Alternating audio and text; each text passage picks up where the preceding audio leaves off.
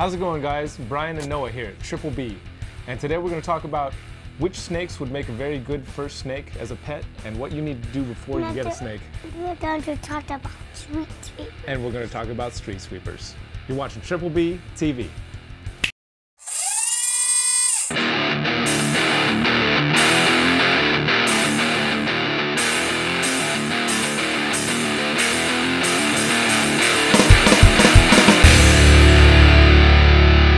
He bit you, bud, because he was scared. And he thought that you were gonna, he thought you were a big orange sheep. See how he's going at you?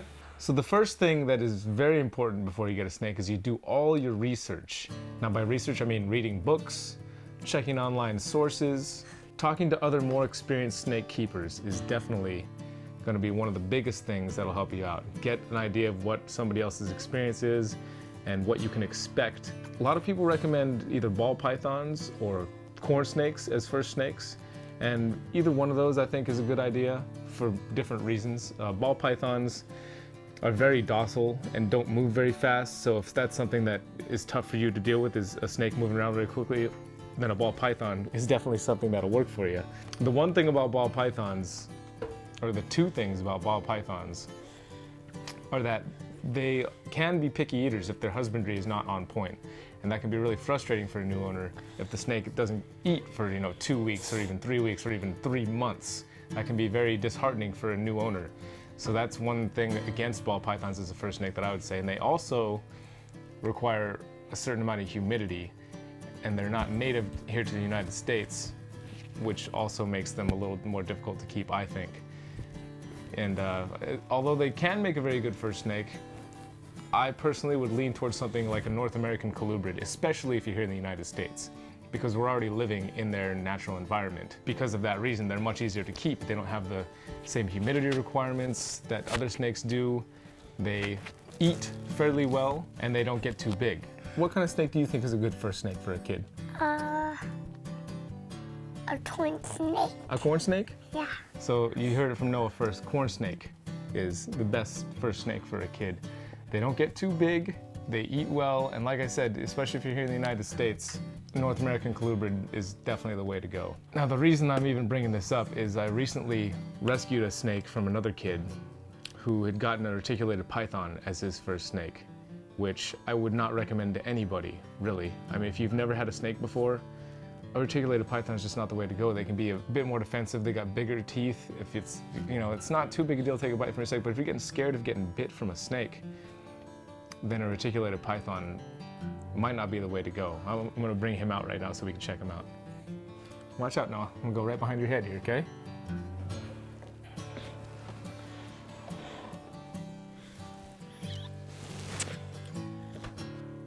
Another thing you want to make sure before you get your snake is have your setup ready. Have your temperatures dialed in, have your cages ready. As you can see back here, I've got all kinds of empty cages just ready for possible future snakes. Just have your full setup ready and have everything you need ready before you get the animal. Don't go to the pet store, buy the snake and the cage all at the same time. Get all your equipment first. Make sure you have all the equipment set up correctly, and then get your snake. So this little guy, he's definitely a little defensive. I mean, he's a super dwarf reticulated python, and they tend to be a little bit more active than the mainland reticulated pythons. The main attraction to them for people is that, supposedly they don't get as big, which is the case, depending on how you feed them.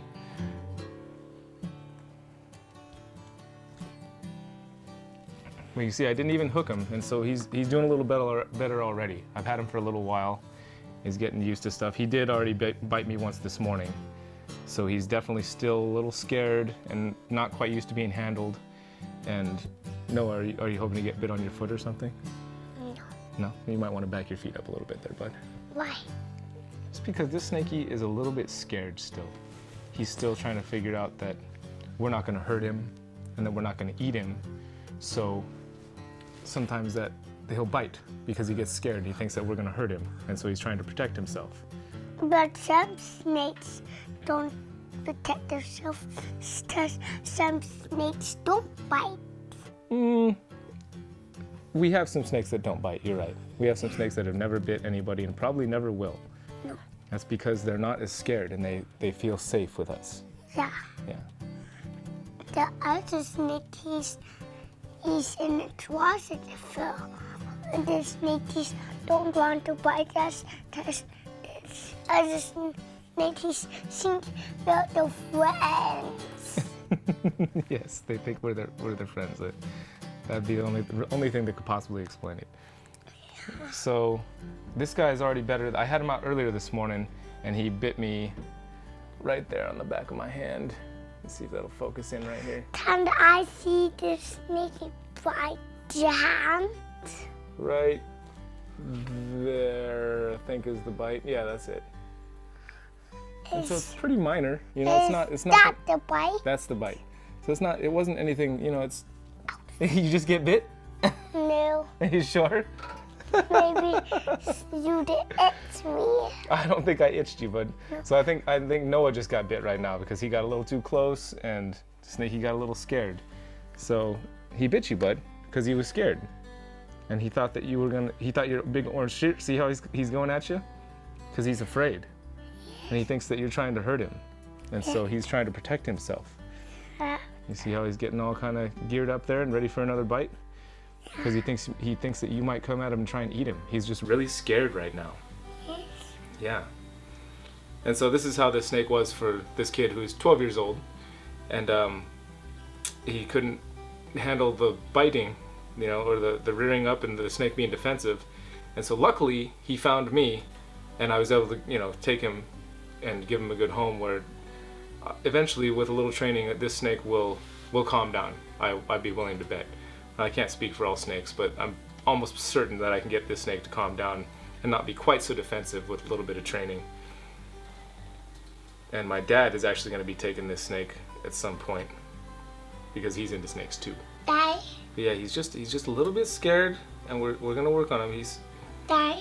Yes, no? I like that snake as I don't like that kind of snake to bite me. Yeah, nobody likes to get bit by a snake, but you know the thing is, it didn't hurt that bad, right? You're not crying, and it didn't hurt you too bad, right? It was just kind of a little tickly. Yeah, a little tickly. But so I guess the main point of this video is to tell you not to get a reticulated python as your first snake. You know, have another snake that's a little smaller and something you can get used to. If you really want to get a reticulated python as your first snake, and I'm not going to deter you from doing it, just make sure you're really, really ready and really ready to take on a commitment, because you're not always going to find somebody who's willing to take them off your hands. This is a life we're talking about here. It's not just a toy. Do your research. Don't get a reticulated python as your first snake. That's my take on it. People are going to do what they're going to do, but that's what I've got to say about it. No, you ready to call it a day? Yeah. Or do you want to say something about street sweepers? Yeah, street sweepers between the street, so the street can be between. Okay. All right, guys. Next week is going to be our 1-year anniversary here at Triple B. It'll be our 52nd episode, and we're going to do a whole entire snake family update. We're going to go through every single snake that we've got here. And I know there's been quite a few people asking for something like that, so we'll go through every single snake. It's going to be a long episode. So we'll see you next week, and until then, you guys take care.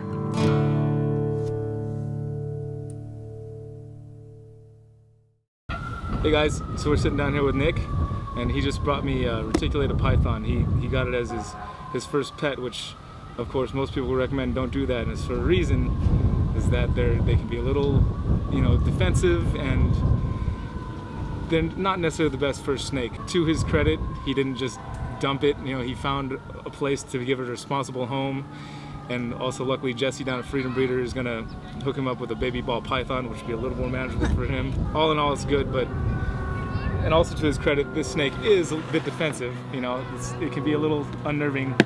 Let's take a look. I've already had him out and handled him, so he might not be as bad. Yep, see, he knows me already. But the first time I opened the tub, he was definitely biting a little bit. But if you're afraid of getting bit, it can be a scary thing. But there he is. Nick, you want to say anything to everybody out there? No? No? Okay, that's fine. So let that be a lesson to any of you guys thinking about getting a reticulated python as your first snake, or any snake that's gonna, you know, just gotta be ready. You gotta be ready for them. You gotta do your research. Don't get a unless you're just somebody who's really strong, who's ready to take a couple of bites or whatnot, you know, don't get a reticulated python as your first snake. Nick, if you're watching this, it's okay, man. We all make mistakes, but the good thing is that, you know, you found him a good home and you didn't just kind of dump him out there because you didn't think you could handle him. So, but yeah, guys, don't get a retic as your first snake. Are we done? Yep.